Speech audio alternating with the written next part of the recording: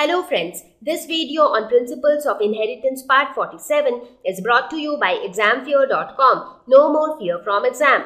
Number 10. In cattle, hornless condition is dominant over horned. So hornless condition is denoted by capital P and horned is denoted by small p. A certain hornless bull is bred to 3 cows. Okay, so a hornless bull. So whenever we want to talk about something which is horned, how do we denote it? We will denote it with small p, small p. So that is the only scenario when it will be horned because it is recessive. And if we talk about hornless, so hornless can be denoted by homozygous condition, capital P, or it can be heterozygous as well because capital P is dominant over small p. So this is how we will denote things. Now, first of all, the hornless bull was bred with cow A, which is horned, and in that case, a hornless calf was produced. So let us keep doing this. So in the first case, what was done? Cow A was bred with the bull. So what is the bull? Now the cow is horned. So if the cow is horned, that means the cow's genotype would be small p, small p. What about the bull? The bull is hornless. So the bull can be capital P, or the bull can be capital P, small p. So anything is possible. Now the result of this was a hornless calf was produced. So basically this was hornless calf was produced. So what would be this hornless calf? Because see, one parent has small p, so definitely this calf is going to have at least one small p. But since it is hornless, that means if the other one is capital P. Because if the other one would have been small p, in that case it would have become horned. Right? So this is going to be the genotype of the hornless calf. Right? So that is the first cross. The second cross was with cow B, which was also horned. So now cow B, which is again horned, that is also crossed with the same bull.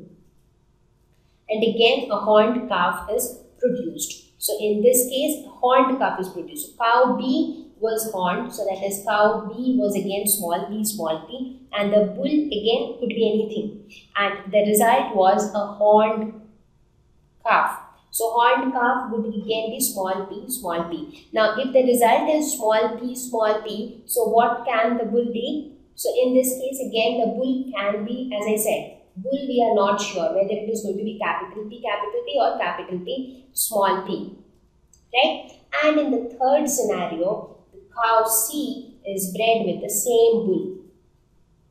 And cow C is again hornless. So now when the cow C is hornless, the cow C can be capital P, small p, or it can be capital P, capital P. And in this case, the result was a hornless calf. So this hornless calf again could be, here in this case a horned calf is produced. So horned calf is again small p. So that means this is getting small p from both the parents. So this shows that these two parents cannot be capital P, because if both are capital P, in that case this cannot be a small p. So in that case this means that this is heterozygous. So cow C is going to be heterozygous and bull is also going to be heterozygous. And if the bull is heterozygous, in that case if you see here also your condition is satisfied. If the bull is heterozygous, in that case you also get an opportunity, get a condition where small p and small p will meet, because if it is capital P, you really do not get a small p. So in this case this condition cannot happen. Therefore, the bull satisfies these two conditions, and also if the bull is capital P, small p, this is also true. Anyways, this option you can get even with capital P. But since the bull doesn't satisfy the condition for capital P in case 2 and case 3, therefore what do we conclude? We conclude that the genotype for the bull would be capital P, small p. For cow A, it would be small p. For cow B, it will be small p. And for cow C, it will be capital P, small p. So this would be the final genotypes of the 4 parents. Let us look at the last question. It says a spotted rabbit, when mated with a solid colored rabbit, produced all spotted offsprings. When these F1 rabbits were crossed among themselves, they produced 23 spotted and 8 colored rabbits. Okay. Which of these characters is a dominant trait? Now this is very obvious. In the F1 generation, the trait which is getting expressed, that is going to be the dominant character. So if you see in the F1 generation, it produced all spotted offsprings. So that means the spotted trait is the dominant trait. So therefore we will denote spotted trait with a capital S. And which is the other trait? That is the solid trait, and the solid trait will be denoted with a small s. Make a cross also to show F1 and F2 generations. Okay, so let us try to do that. So let us see. So from here we will start. So what is the parental generation? So in the parental generation, a spotted rabbit, that is capital S, is crossed with a solid colored rabbit, that is smallest.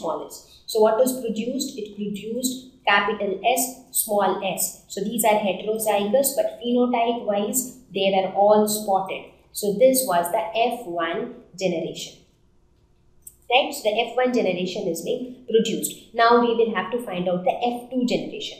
So what else do we need to calculate? We also need to see about how many of these 23 spotted rabbits in F2 generation would be homozygous. So how many of them are going to be homozygous, and how many of the solid colored rabbits would be homozygous. So we have to find out from the F2 output that how many of the solid colored and how many of the spotted rabbits will be homozygous. So let us first try to find out the F2 output. So what do we do for the F2 cross? We just cross the heterozygous rabbits amongst themselves. That is capital S, small s crossed with capital S, small s. So the possible gametes here would be capital S, small s. Here it would be capital S, small s. So what are the possible combinations out of these? This would be the possible combinations where we have capital S, capital S, capital S, small s, capital S, small s, and then small s, small s. So what is this? This is going to be the spotted rabbit. So this is the F2 generation. What about this? This is also going to be the spotted, because capital S is dominant over small s.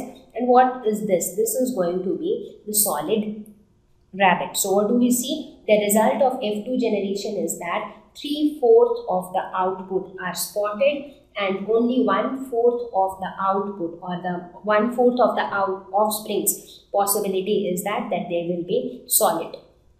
So this 3/4 or 1/4 just tells about the possibility. So the possibility is that just 1/4 of it, there is 1/4 possibility that solid rabbits would be produced, and there is a 3/4 of possibility that spotted rabbits will be produced. Right, now in the third question it asks that out of the 23 spotted rabbits, how many of them are homozygous? So here we saw that what is the total number of spotted rabbits here? 3. So out of this 3, how many are homozygous? 1, right? So we saw that 1/3 of the spotted rabbits are homozygous. Right? So in the question it says that the total number of spotted rabbits is 23. So as per question, there are 23 spotted rabbits. So how many of them would be homozygous? 1/3 of 23. Right? And 1/3 of 23 is approximately 8 rabbits. So we can say that 8 rabbits out of the 23 rabbits would be homozygous. Similarly, the question asks how many of the solid rabbits would be homozygous. So here if you see, all solid rabbits will be homozygous, because for a rabbit to be solid, it has to be homozygous, because solid is the recessive trait. So we can say that all solid colored rabbits would be homozygous. So in the question it says that there are total 8 solid rabbits, therefore 8 solid rabbits would be homozygous.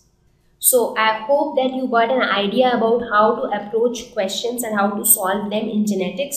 So with this we have reached towards the end of this lesson, and I hope that this lesson on principles of inheritance, where we have discussed about Mendelian's rules, and we also discussed about the Morgan's experiments and the concept of linkage and genetic maps. And concept is very, very important as far as genetics is concerned. In the next few lessons, we will discuss more things about genetics.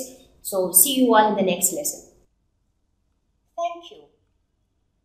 Please visit www.examfear.com to watch more videos attempt free online test, get free study material, find tutors and mentors. Thank you once again.